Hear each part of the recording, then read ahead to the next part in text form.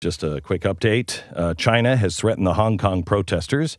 They said, quote, "The end is coming for those who antagonize China." Oh, well, that's good. By the way, there was a response to Debra Messing and the guy who played Will, who is so irrelevant, I don't know his name. A response came from the guy who played Jay Peterman, John O'Hurley. I love John O'Hurley. He was the guy who played Jay Peterman on Seinfeld. You remember him? And Elaine used to work for him. He said, conservatives tend to be lone wolves. There's more diversity in the land of beautiful people than you might think, he said. I think the left has the bully pulpit right now to say it out loud. It doesn't permeate Hollywood to the degree that you think it is. I think there's a nature among liberal thinkers to form packs or to form groups, whereas the conservative mind is basically an individual and they're tougher to find. I think that's true.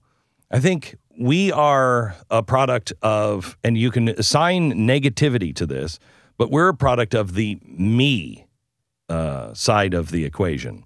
The left is the we, and there's grace and there's prosperity when that is balanced. When everybody is me, we forget about too many people. When everyone is we generally tend to gas people that we don't agree with. So we need to think about we're all in this together, the we part, in a balanced way. And it's the power of the individual that makes the difference. That's the American way. And I know you don't dare say that anymore, but that's the American way. Did you want to hear this, do you want this video here, Glenn? Oh, yeah. Do you have it? Audio. We do. It's yeah, go ahead. Yeah, John O'Hurley on Fox News. I'm embarrassed for both of them. And I'll say this because I know them both, and I've worked with Debra before. They're both smart people. They do wonderful work.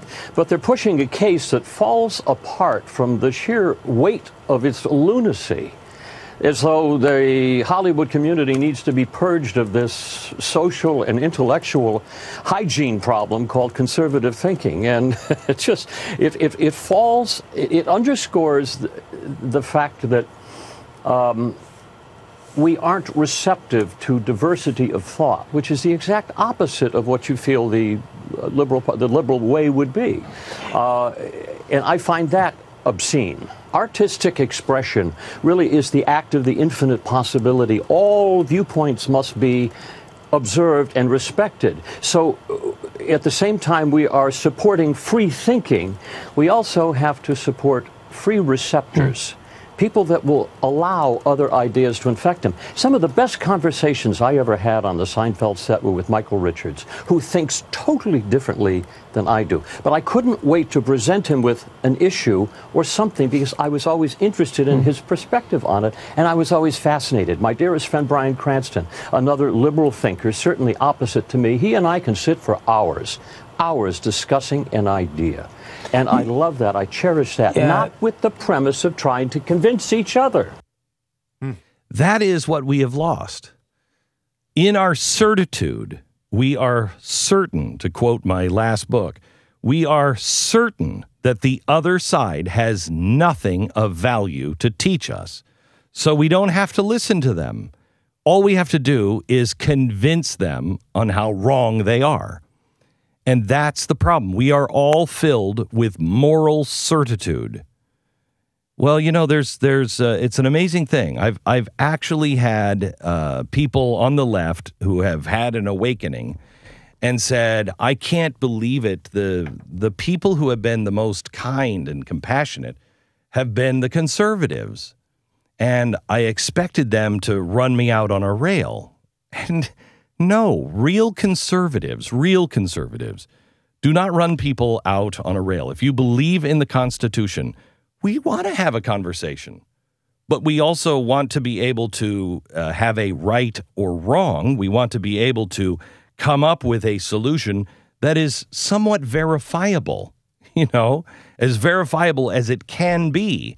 If you show me scientific proof, and you show me something that I can run 1,000 tests on, and it continues to come that way, you know what? I'm going to say yes. I just read something about the Farmer's Almanac, and they're saying that the Farmer's Almanac is calling for a really, really tough winter. But in that, a scientist was quoted in saying, we have a hard time trying to figure out what the weather is going to be in the next day, let alone a year from now. But you can tell me what the climate is going to be 100 years from now? Do you see any irony in that? Do you see maybe that maybe you should be a little less certain about what you're certain of?